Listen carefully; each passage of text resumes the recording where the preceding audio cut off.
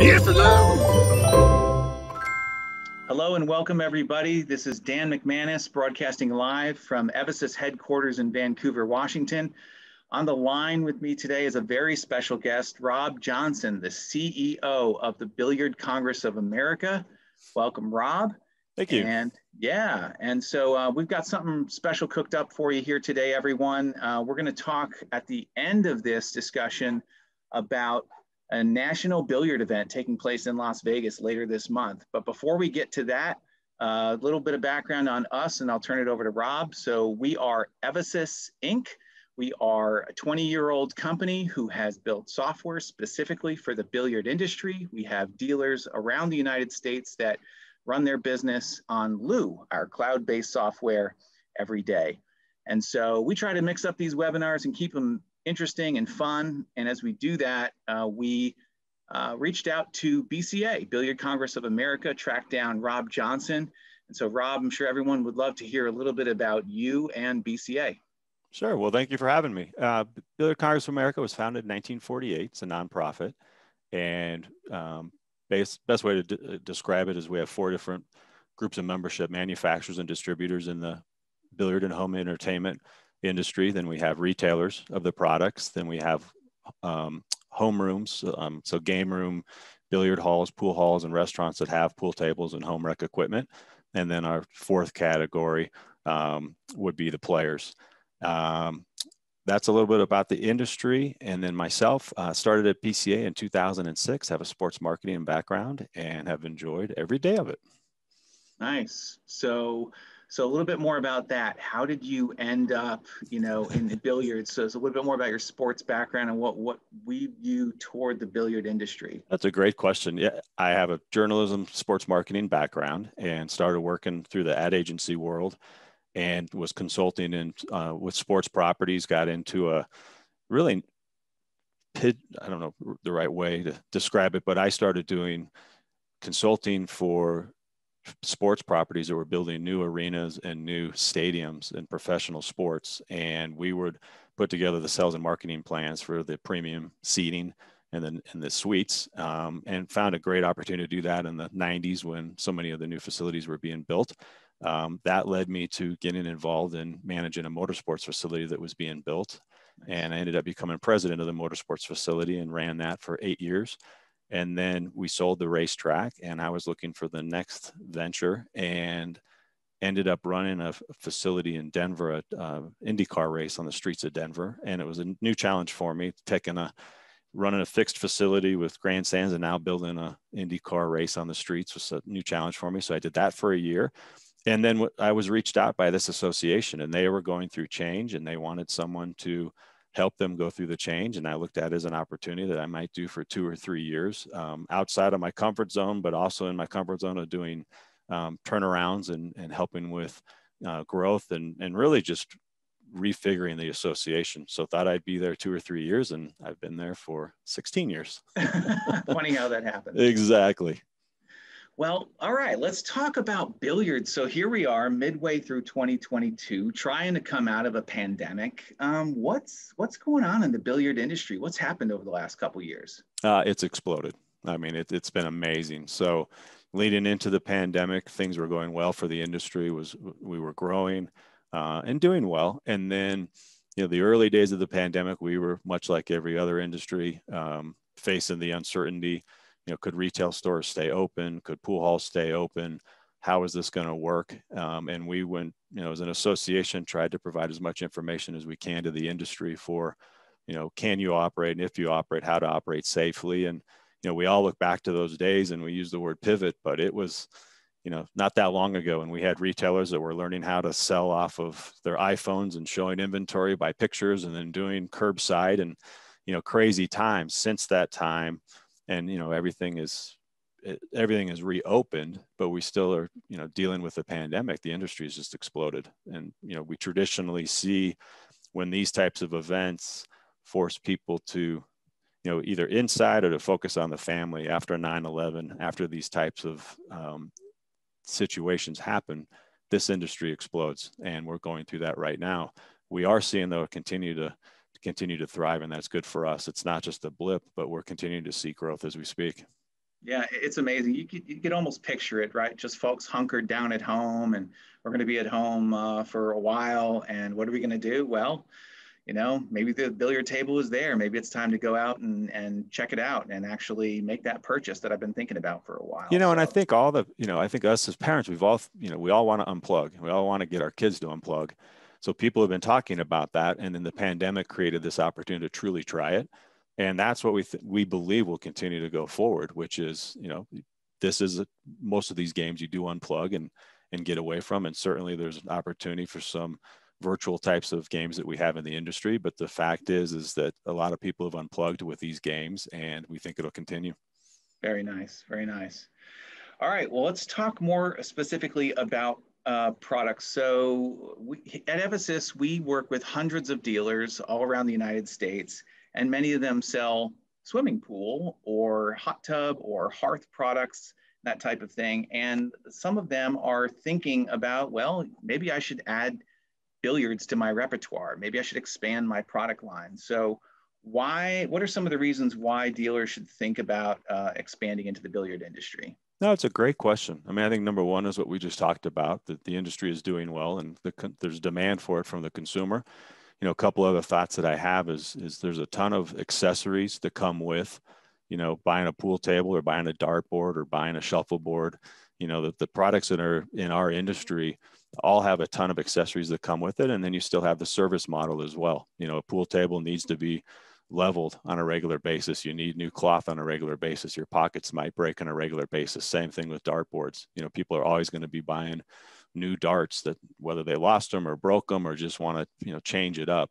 And so this industry does create a great opportunity for a dealer that wants to sell product and also have a good service model and a good accessory model. So it works very well. And we, if we go back to when I started 2006, predominantly our billiard retailers, that's what they did, billiards. And over time, it's become more home leisure. And over time, they've diversified as well. So just like you were talking with your hot tub people, our message is we want you to diversify to be successful. We do have a few retailers that are solely focused on billiards, but that's not the majority at all anymore. Yeah. Yeah, it makes sense. We were just talking about before we jumped on the webinar here how popular shuffleboard had become a couple years ago. And so it's really continuing to expand. And you touched on something that came up a lot as we speak with dealers. We sort of assumed as we started really getting serious about the billiard industry and marketing to it, we sort of assumed, yeah, retail, we get it, but is service really a big part of this industry? And what we heard from dealers was, oh my goodness, yes, we are very serious about our service business. We do tons of cue stick repairs, felt repair, all kinds of different repairs. So that's been a key learning from our end, is just how important the service side of the business is. And you certainly just reinforced that. Absolutely. And it's, the ones that do it well, it's a great profit margin for them. And again, you think about that service person going into someone's home is a very personal thing, and allowing them to come in the home. And if they handle it professionally, not only can they make that repair or that provide that service, but oftentimes they can identify additional revenue streams for the company. Again, they may see be in there to level the table and notice there's something wrong with a pocket. Yep. And so there's, just like any industry, there's a lot of opportunity here through the service model. That's a great point. You definitely want a trusted service provider. They're entering the home, they're fixing things that are going to be used by the entire family. Exactly.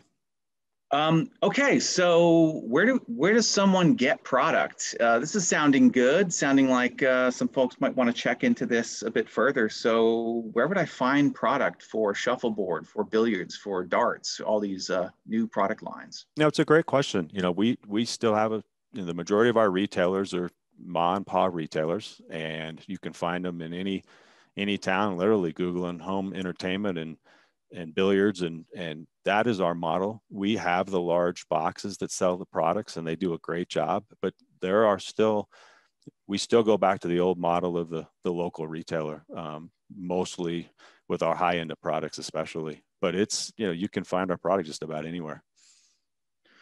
Very nice. Very nice. Well, there is an event coming up later this month. Can you talk about the BCA Expo? I'm proud to say that we will be there. We're bringing the Absolutely. house. We're bringing our team to Las Vegas in just a couple weeks. So how's the BCA Expo looking? It's good. The BCA Expo, it is the event in the entertainment for the billiard and home leisure industry. So it's a true buying show to this day.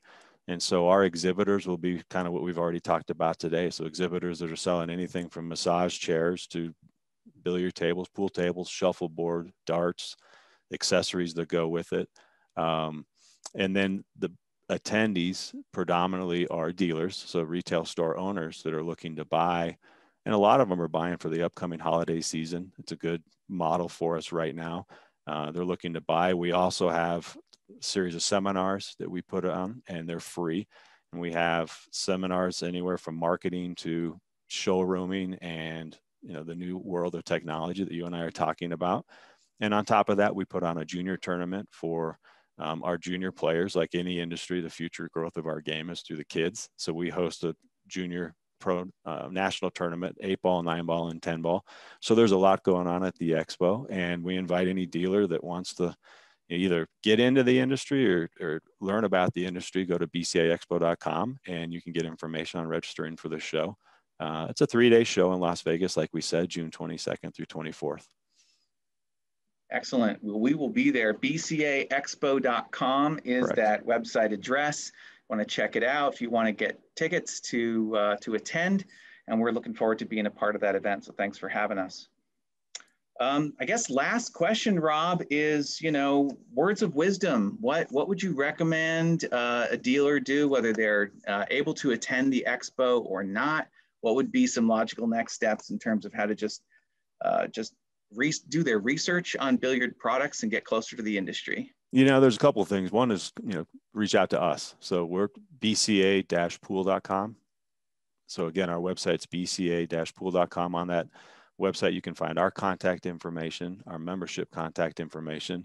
And we get a lot of calls from people just exactly with your question. Is this a good industry to get into? What do I need to think about? And we're happy to answer questions, but also put you in touch with leaders in the industry where you can get more information. Same thing with our expo. If you're thinking about becoming a dealer of this product, come to our BCA Expo and talk with industry leaders, meet with us, and we can introduce you to industry leaders, and you can see if it makes sense for the business that you run. Wonderful. All right. Well, hopefully everyone got some value from that. I am going to open up the lines for 1 minute. We can take some quick Q&A. So Andrew, are you on the line? I am on the line. Okay. Got any questions out there? I do. Yes. We've got some folks that are curious, and it's actually a question for Rob here first. And the big question is, do you personally own a billiard table? I do. I did not when I took the job, but I now have one. And awesome. The funny story about that is that every time I go to somebody's house and we're going to play pool and there's going to be like a tournament, they're like, we want Rob on our team. And they think because I work at BCA, I'm a good pool player, and I am not. So it's always like, be careful what you ask for. But I love playing the game. It's a lot of fun. I fully agree. I'm kind of in your same category. I'm terrible, but I really enjoy it. I never excelled in geometry. That's where I struggled. Exactly. So I guess that probably has a little bit to do with it. So with your billiard table, where in your home do you keep it? We actually have it in our living room. So nice. Wow. It was very intentional for us to put it in the living room. It was unused space for us, and we wanted the kids upstairs with us. We're in Colorado. We still have the basements, and kids can go hide in the basement. We put it up in the living room and either playing with the kids or the kids have their friends over, and it's actually worked out really well for us. That's genius. All right, Dan, same question for you. Do you have a pool table, billiard table? Oh my, you got me. I do not. However, I am actively shopping at the BCA Expo later this month. And I've gone so far as to discuss it with my wife, and she's okay with it also becoming our dining room table. So I'm looking for one of those pool tables that you can also put that layer on, and it magically becomes your dining room table. So I'm in the market and actively shopping. Love it. That's great. We'll be accountable for each other at the show, Dan. We'll make sure we don't spend too much money. Absolutely. And then, Rob, one more question for you that just came in. We had one of our attendees, they were viewing the bcaexpo.com website, and their question is, you kind of touched on a little bit about the BEF Junior National Championships being held. Could you elaborate a little bit more on that? for these kids that are tearing it up on the billiard table? Absolutely. So we have about 7 years ago, we took the junior program. So the Billiard Education Foundation is a nonprofit, and BCA manages the Billiard Education Foundation. About 7 years ago, we brought them into the BCA Expo show with us. We wanted the industry to see the future of the game. And so it was a win-win. It provided a circus tent for the kids to have a tournament in a really professional setting, and we're able to manage it and do a very good job with it. And it was great for the industry, again, to remind them this is why you're doing this. The kids that compete, they go through qualifiers at their state level, and then they can also enter through the national level as long as there's openings at the time. And we have a 9-ball tournament, an 8-ball tournament, and a 10-ball tournament.